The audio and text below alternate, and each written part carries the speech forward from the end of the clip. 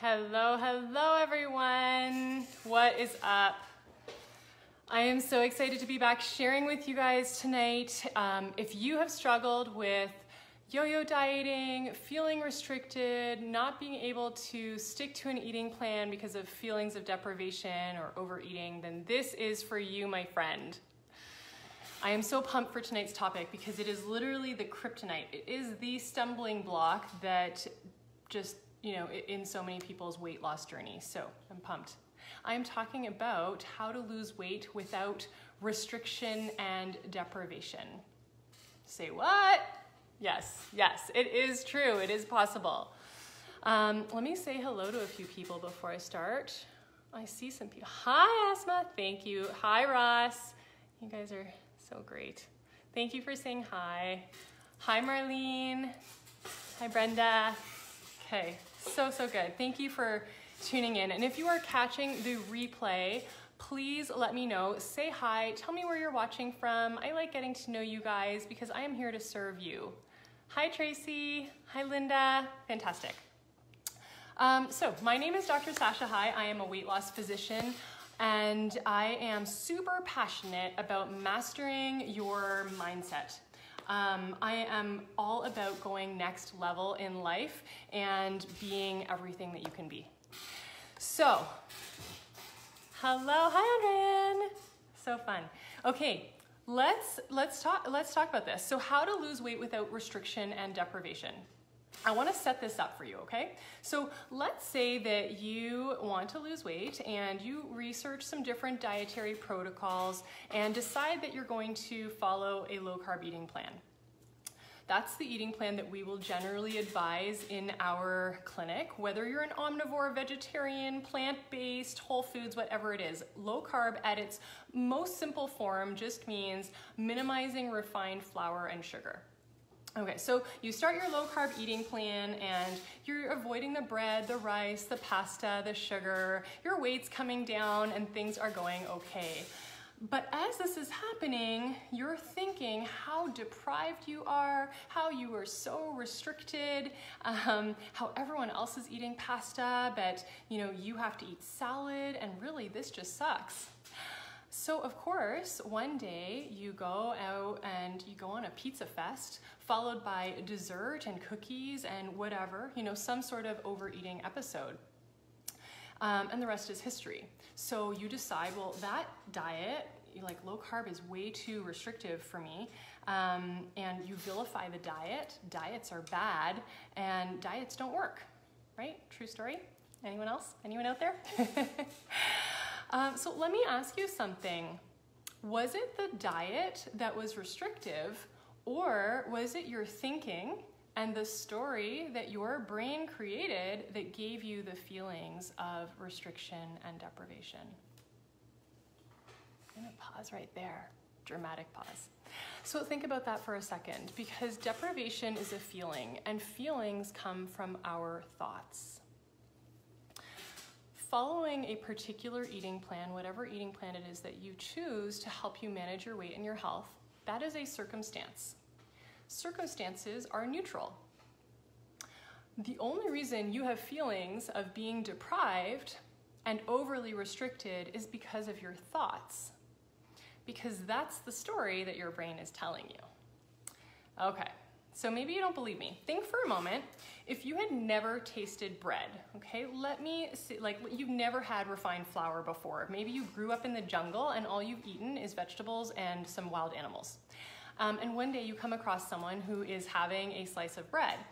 You would not feel deprived because you've never tasted bread before. You don't know what you're missing. So my point with saying that is just to say that it is not your circumstance that generates those feelings of deprivation. It is only your thinking. Okay, now let me take a step back. I'm just looking at my notes. Let me take a step back and give you the definition of the word deprivation.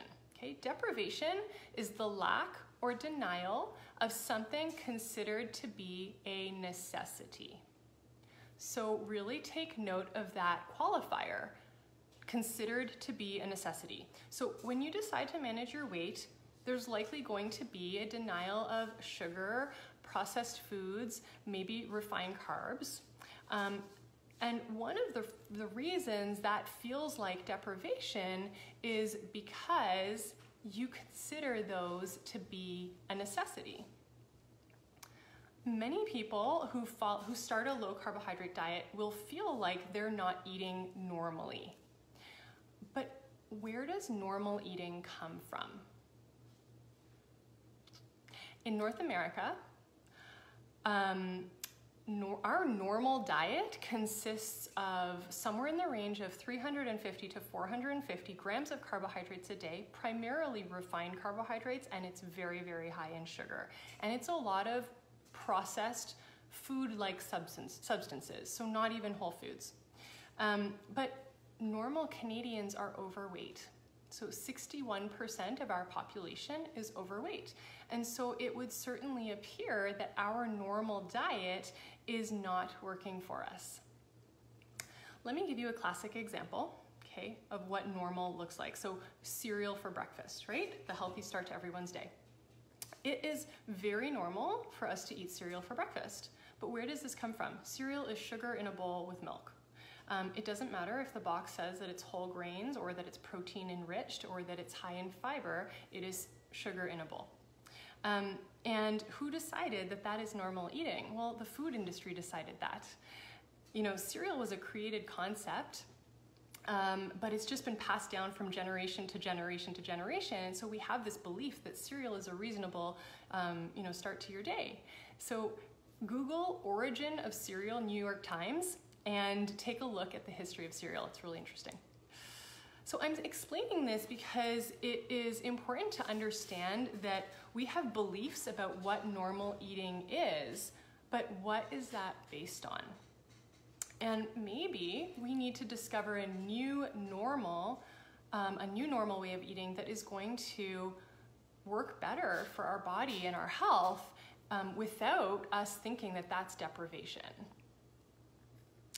So let's talk a little bit more generally about deprivation. So when you're trying to manage your weight, you're likely going to be more mindful of your food choices. Maybe you choose to forego the dessert after supper. Maybe you're avoiding certain trigger foods that cause overeating behaviors for you. If you focus your brain on everything you are giving up, that's going to feel a lot like deprivation and restriction. But if you focus on your brain on everything that you are getting, that same experience can be a whole lot more positive. Okay, so overeating and giving into food cravings happens because food gives us pleasure. Okay, so flour and sugar in particular have a very strong dopamine effect in our reward brain, so we feel momentarily good. But the pleasure from food, and I invite you to try this out for yourself, the pleasure lasts only as long as the food is in your mouth. The second you swallow, that pleasure is gone, and then you need more. Your brain wants to focus in on how good that food is, how much pleasure you're gonna get in that moment, how yummy it is. So if you choose not to eat food in that moment, your brain is going to create this whole story about deprivation. But take a step back and look at the big picture. When you overeat foods that you know do not serve your body, what is the price tag? What is the cost that you're paying to eat those things that seem like too much deprivation to give up? Maybe in the short term, it's physical symptoms like bloating or discomfort, or your pants are too tight. Maybe it's emotional, like guilt and disappointment and frustration or anger with yourself. And then maybe in the long term, it's worse. It's diabetes, or it's heart disease, or it's worsening joint pain. Or maybe it's not being able to engage in the activities that you want to, or life the way we want to. So perhaps that moment of pleasure is actually depriving you from the life and the health that you really want. So there's deprivation on both sides of the equation, but if we don't take an honest look at it, our brain will only focus on the deprivation of that present moment of desire. Okay, I want to talk about urges. Because it's very likely that if you are trying to manage your weight, you're going to experience urges at some point. And Catherine did a really great job of giving you some tips on overcoming cravings a few weeks ago. So if you missed that, go back in our Facebook videos and you can watch that one. It was great. So an urge is a wanting of food. And normal autopilot behavior is this. We get an urge to eat, we go and find the food, we eat the food, our brain gets a measure of reward. The primal brain's focus is very much in the moment. It doesn't matter that the chocolate bar is not serving us and serving our long-term health. It does the trick in that moment. So what would it look like to practice restraint? So this is what it would look like. So we get an urge, we feel the urge, we say no to the food, and now we feel very uncomfortable because we're having this urge that is just gonna sit there and it's gonna be present in our body, and that is uncomfortable. So for some, that discomfort will be interpreted as deprivation. And for others, that discomfort can actually provoke a lot of anxiety. So on a subconscious level, it's kind of like, why should I go through this discomfort? I'm being deprived of pleasure right now, so this can't be right. I shouldn't be feeling this way. I should eat because life is all about pleasure. So rather than just learning to tolerate the discomfort of the urge, many people just give into the food. But it's not deprivation, it's that we haven't learned to master our thinking and empower ourselves to tolerate that short-term discomfort and say no to immediate pleasure for a longer-term reward. So let's summarize. Deprivation and restriction are feelings. Feelings are rooted in our thinking. And mindset is everything in life.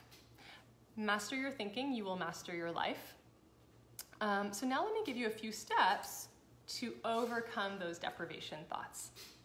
So number one, instead of focusing on what you're giving up, focus on what you're gaining. So what are you gaining by managing your eating, by choosing a nutritious eating plan, by practicing restraint? Instead of focusing on all the things you're saying no to, what are you saying yes to? Okay, that's number one. Number two is notice your thinking. If you're at a restaurant, for example, and everyone around you is eating a burger and fries and you're having the salmon and the side salad, what is your self-talk in that moment? I can tell you mine. I tell myself that I feel powerful and I am making a choice to care for myself, that I love salmon and it's delicious. And I'm at peace with that decision. And that's really important too, because if you reluctantly make the healthier choice, but the whole time you're resenting the process and just wishing you had, had the burger and fries, of course you're gonna feel a whole lot of deprivation.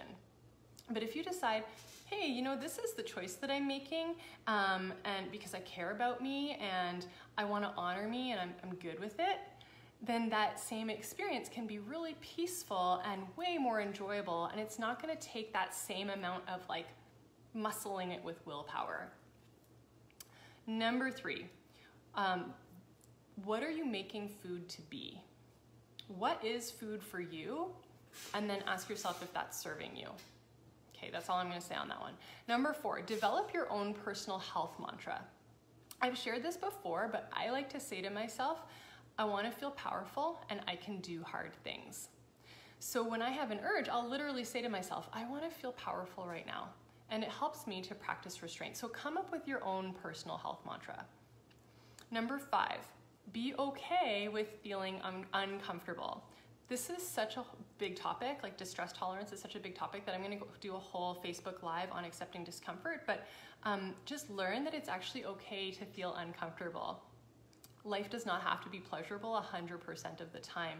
And understanding that is really powerful because, we have this misunderstanding that life is supposed to be happy and pleasurable 100% of the time. And I actually think that that is the root of a lot of unhealthy behavior because it means we don't know how to experience unpleasant emotions. Okay, that's a total tangent. I'm gonna share on that another day. Number six, explore your values, revisit them often, and know your vision. What are your personal core values that propel you forward in life? And what is the vision statement for your life? Just as businesses and companies will do values exercises and they'll have vision statements, you should have one too. they can help give you direction. This is actually week 1 for a lot of our patients. We have a whole values and vision exercise, and it's super, super powerful. And okay, last one, number 7. Evaluate the price tag. So I said this before, but as you're considering your eating plan and what boundaries that you're choosing to put in place for your eating, consider what is the emotional, psychological, and physical price tag? What is the cost of those processed foods that you are saying no to? They come at a cost. So what is that cost to you? If you write it down and think about it, that may help strengthen that restraint muscle when it comes to urges. Okay. So those are my 7 tips to help you overcome the deprivation thoughts. I'm just taking a look. So number 1 was, instead of focusing on what you're giving up, focus on what you're gaining. Number 2, notice your thinking. Number 3, what are you making food to be in your life? Number 4, develop your own personal health mantra. Number 5, be okay with feeling uncomfortable. It doesn't last forever. Number 6, explore your values, revisit them, and know your life vision. And number 7, evaluate the price tag. So as you can see, all of this is about mindset, because the most critical factor to managing your weight, managing your life, managing your business, managing your relationships, whatever it is mindset. Mindset is literally everything.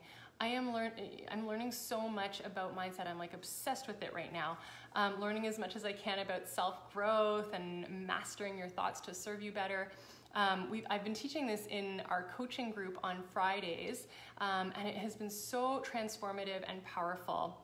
I've been seeing so much breakthrough in people's lives that I'm doing another round. So we're going to be doing this again starting next week. If you are one of my patients and you are a woman, or you are one of my previous patients, this is for you. If you want to join us, it's 12 weeks of coaching at noon on Fridays. So if you're interested in that, give me a DM. Sorry, gentlemen, it's only for ladies right now. All right, I hope that was helpful. If you benefit from this, please share. It helps get the message out. I know this was a little long tonight, but it was a big topic. Thank you so much for listening. I will take a few questions, because I know I went really long, but if anyone has any questions, type them in quickly, because there is a 30-second delay. So I'm just gonna watch out for some questions, and I'll say hi to people while I'm looking. Hello, hi Annette. Thanks for watching. Hi Jen, hi Karen. Hi, Anna Maria. Hi, Amitabh. Awesome. So good. All right. Hi, Margaret.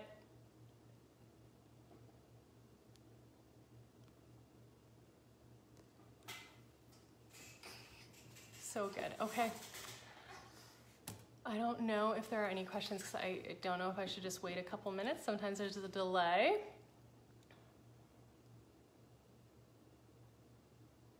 Perhaps not. All right, well, thank you guys for watching. This was a lot of fun. Hi, Kristen. I will see you guys next week. Have a great evening. Bye.